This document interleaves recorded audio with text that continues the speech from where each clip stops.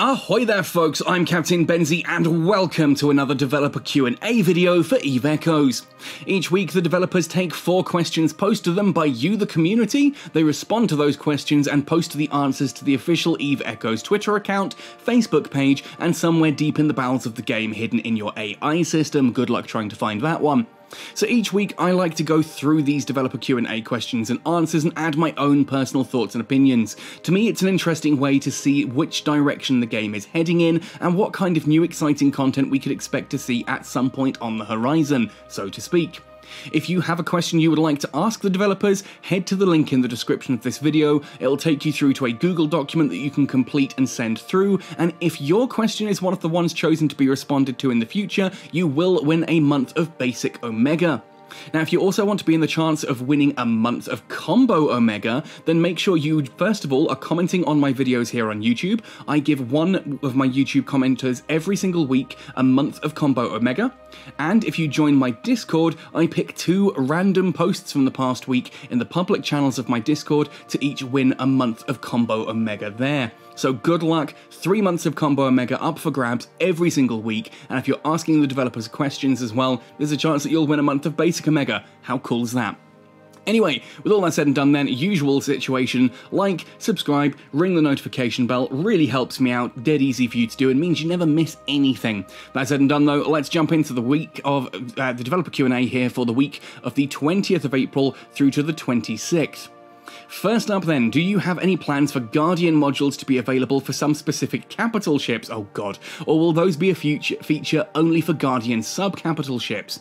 Not saying capitals need those, good, because they don't. Just to know if something like the Sancha Supercarrier, the Revenant, if it ever comes to EVE Echoes, will be able to fit those kind of modules. So first of all, big pause here. Really well done for asking the question in such a specific way here. You're interested in information, you're not suggesting that we necessarily need something. That I can agree with, because supercarriers are not something I want to see in Echoes personally for a long time. We barely have enough content for standard carriers and dreadnoughts. I really don't think we need to be going up to super capitals just yet. There's no need for them in the game, and that is development resources that could be put elsewhere, so well done for not suggesting that. Yeah, one day they'd be really cool to have. The Revenant is definitely an interesting ship. Also, well done for saying that capital ships, you're asking would they ever get these modules, because obviously the Sancha ships all have shield field module abilities, the Succubus, the Phantasm, and the Nightmare. If the Revenant were added, would it get capital ship Guardian modules? Unfortunately here, Wilson says, as we mentioned earlier in the balance patch note, the shield field module and armor link module are modules with very powerful tactical features. When combined with the capital ship defense ability, they might have a large impact on the combat balance. Currently, we wouldn't consider adding capital ships with these 2 modules, and I think that's a really solid response. Really good question, really good answer. And it actually says a lot of stuff here that I think people need to understand. Guardian ships are designed to be sub-capitals. They are a way to shift the balance of a combat scenario. If you're using shield fields, you are inherently going to be in a slower, more ranged fleet because of the whole way that a shield field works. If you get inside the shield field, you ignore it completely. On the other hand, armor link modules are a great way for sort of brawling fleets, up close and personal fleets, because it doesn't matter how close you get to them. You can be right in the middle, parked next to the armor link module Guardian, and it will still absolutely work as intended. And speaking of things like spaceships and that, apparently we've got some helicopters going overhead. Crikey, I feel like I'm living in a war zone these days. Anyway, so this actually says really nicely that yes, the Guardian ships are designed to do that particular role, but putting Guardians on capitals would not be a sensible idea. They're already way too tanky. This means that if the Revenant ever does come to EVE Echoes somewhere down the line, which, to clarify, I would like it to, I think things like the Chemosh and the Revenant, these faction capitals, are actually really interesting ships, but it's good to see that they're not on the plan anytime soon, and if the Revenant does come, then no, it will not have a shield field module ability on it, which makes sense. I think, in fairness as well, a lot of the Sancha ships don't actually need that bonus. I think you could probably get rid of that bonus on all 3 of the ships, and most people wouldn't really mind as long as there was something else given in return. But hey, I think that's a completely different topic for a completely different day. Let's move on to question 2.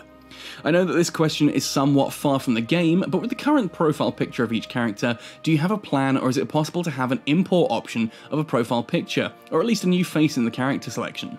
Thank you for your feedback, says Cloud. This is currently not in our plan.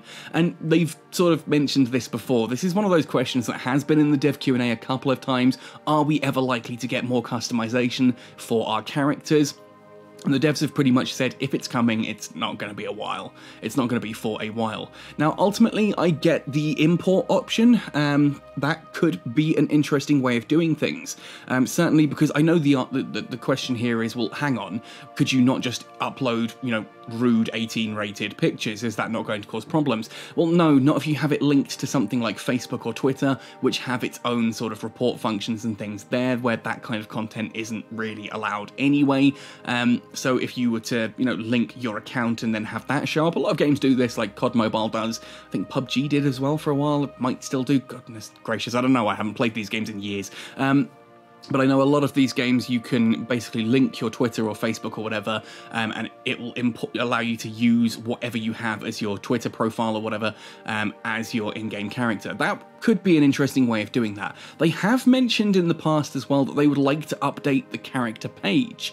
Interesting to see that Cloud's just like, no, we're not doing that. It's like, but you guys have said you are looking to update the character page and its different functions and abilities. Okay, I get that we don't need a full EVE Online style character creator here. I still think that's incredible. I love the EVE Online character creator. You can spend hours in it making the most beautiful, amazing character ever, only to then basically take a snapshot of that and it shrunk down to like a 5mm square, which is all people will ever see of that thing. So you spend all this time working on it. You can buy outfits and that for it, for crying out loud. But most of it just is never going to be seen. But hey, it's still a lot of fun. I wouldn't be against it at some point in the future, but I definitely agree that we need a lot of actual gameplay-related stuff. First of all, I've got an entire wish list of things like meaningful PvE, the hacking minigame for scanning, new ships added to Tech 10 to fill all the missing gaps that we have, industry being balanced and sorted out, and stuff like that. There's a lot more stuff that we need before simple cosmetics like this, but I wouldn't necessarily be against it either. I do think that having some more stuff on the character page is definitely a cool and interesting idea. Anyway, let's move on then. Question number 3.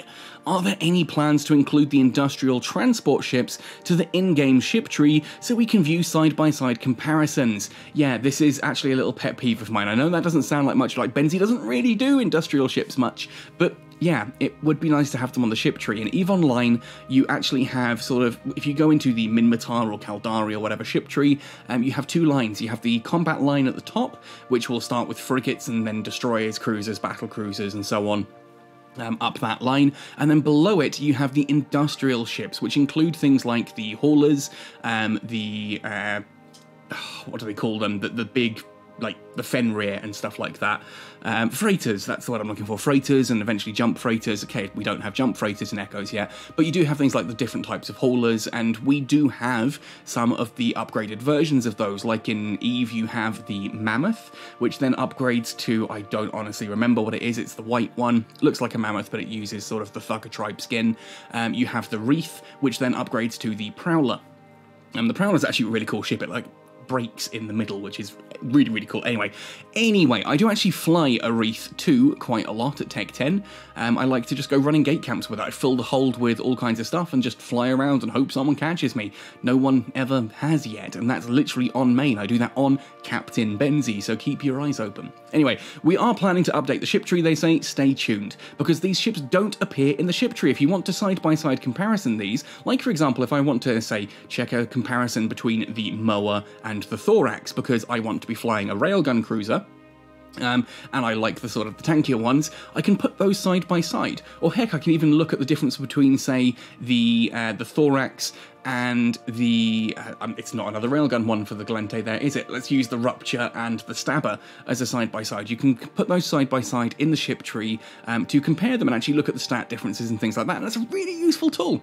If you want to do that with the different types of haulers, you're going to have to grab a pen and paper, or just take screenshots. There's no way to actually find them in the ship tree and add them to comparison side-by-side and that kind of thing, and it's a pet peeve of mine. If the ship's in the game, it should be in the ship tree, which also means we should be having things like the modified destroyers and the modified cruisers in there as well. But hey, they are planning to update the ship tree. Fingers crossed that is that. And I know what some folks are going to say, hang on, we're planning to update the ship tree. Are they actually going to be getting rid of this god-awful tech system and applying something useful? Well, says Benzie, I see you are a connoisseur of fine quality content, and if you don't know what we're talking about, I will put a link at the end of the video to the Tech Levels Are Awful video, and you can understand why I really hate the tech level system and why it needs a complete rework, why it is killing the game. It is the single biggest issue we have in EVE Echoes right now, because it is basically stopping new players from joining. It is time to get rid of it.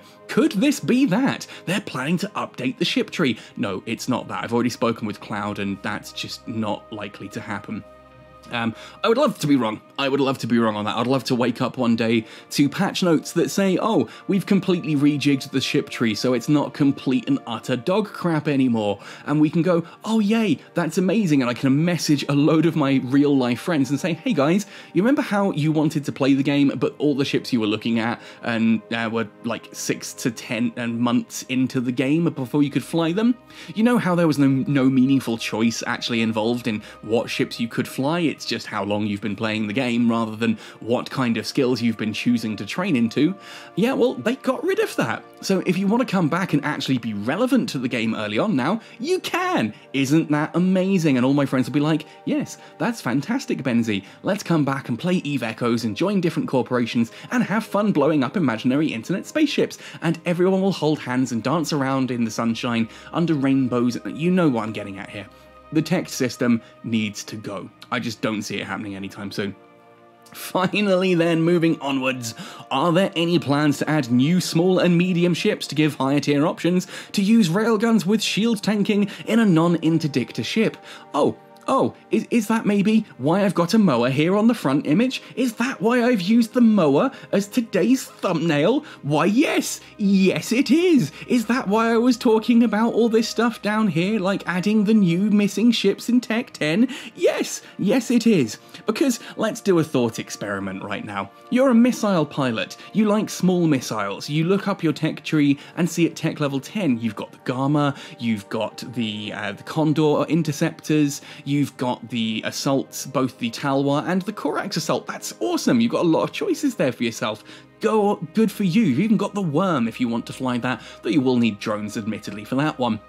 If you go up to mediums on missiles, you've got things like the Caracal 2, you've got the Bellicose 3 Covert Ops, or if you don't want to be a big spender, you can drop down to the Bellicose 2 Covert Ops. It's still a missile ship, it's still pretty good. How awesome's that, right? Then into the Battle Cruiser line, you can go into the Drake. Various different Drake ships, or indeed like the Cyclone 2 Command if you want a real heavy-hitting combat ship. You've also again got the Healer, although admittedly it uses drones, and you've got the Orthrus, which admittedly is a pretty bad ship, but there are options there.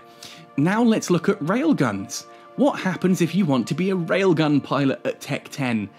Oh, that's not so good, is it? You've got the Atron 2, or the Daredevil at Tech 10. Not overly exciting. The Daredevil's pretty cool, but the Atron 2 Interceptor is probably one of the least used of the Interceptors, but it's not overly great. Do you have any destroyers? Well, yes, you've got the Corax and the Catalyst, and those are genuinely actually really good. I'm not going to go off on a sideline on this one. I really like the Catalyst 3 Interdictor. I really like the Cormorant 3 Interdictor. They are fairly cheap. Yes, they have Interdictor in the ship name, but they do actually work as combat vessels as well. It's amazing, and I need to do videos on these. Stay tuned. They are good ships. So there, that actually works. But what if you're a medium railgun pilot? What are your options? Is there a Thorax at tech level 10? Yes, there is, but it's an interdictor. It's not particularly good at combat. It is actually pretty heavily nerfed by comparison. Is there a mower at tech 10? Yes, again, it's an interdictor. Okay, but we looked at the Bellicose 3 and decided that that's a bit expensive. We could go down to tech 9, right? Are there at least some, options at tech 9? Well, yeah, you got the Thorax and the mower Guardian, which are even worse for actual, shooting things and blowing stuff up combat. So, yeah, those are kind of missing as well. Are there any other railgun cruisers that we can think of that, are available at Tech 9 or Tech 10? It's the Vigilant, really. It's just the Vigilant. That's like it. that is your one.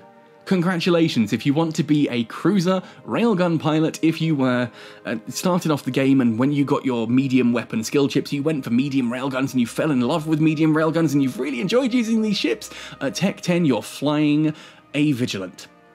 That's it. That is literally your option. What about battle cruisers? Is the Brutix available there? Not really. It's the Brutix Guardian. What about Tech 9? Brutix Logistics. Okay. What about the Ferox? Well, there is the Ferox 2 Command. Okay. Is it really good as a combat vessel? It's not bad. It's pretty good. Anything else? Any other options? Nope. That's it. So at a Tech 10 medium railgun pilot, you have one battle cruiser and one cruiser you can fly. Yay.